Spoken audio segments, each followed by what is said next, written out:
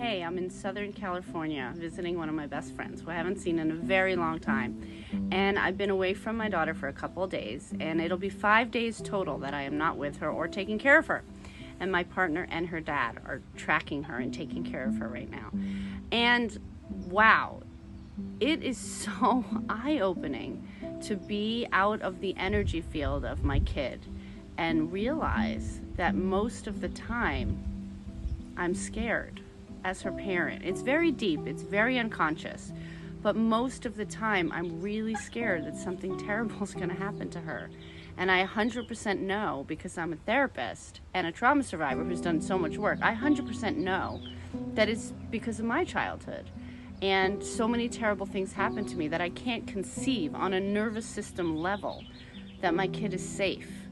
And now that I'm separate from her, I'm feeling how deeply stressful that is. Every age that she turns is a year where something horrific happened to me, because my parents abused me. So every single year was a terrible year, and every single age was a terrible year till I left home when I was 16. So even though I have this full, beautiful, creative life and incredible closeness with my daughter, now that I'm away from her, I can feel that I'm bracing. I'm always bracing. And that's what PTSD gives you. That's what post-traumatic stress is. It's like your life just smells, looks, tastes, feels just enough like the past to make your whole body protect itself.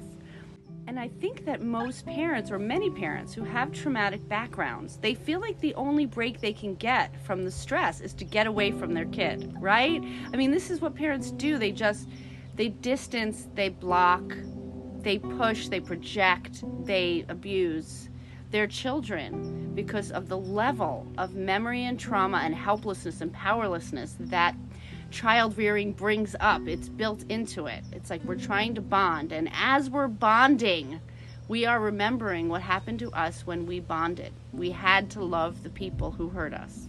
So I have myself thinking, what is the next level of healing that I need to do to let go more?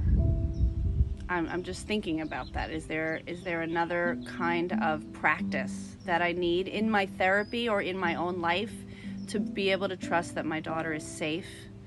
I don't want to spend the rest of her childhood this scared. And I wasn't really aware of it. I'm more aware of it now that I'm away.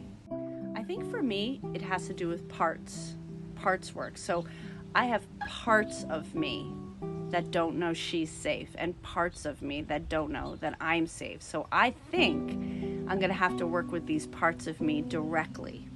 I know that my work on this app and with parents is to really help them separate the past from the present. And that sounds so simple, but it's the hardest thing in the world.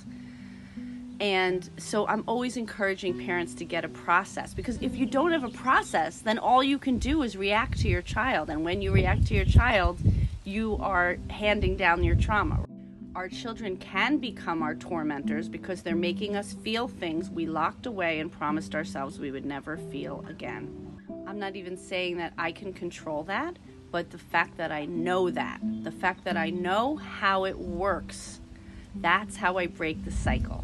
So right now, as I'm on this trip, I'm practicing feeling safe. I'm practicing coming down. This is a rare opportunity for me to feel myself as myself. I know so many parents do not have that privilege, to feel your energy field as your own. And a lot of times what happens with parents when they get around their children, besides distancing, is control. We control our children to feel safe, and we control ourselves to feel safe. And so what does it mean? What does it mean to let go? What does it mean to practice opening, coming out of control and opening to learning?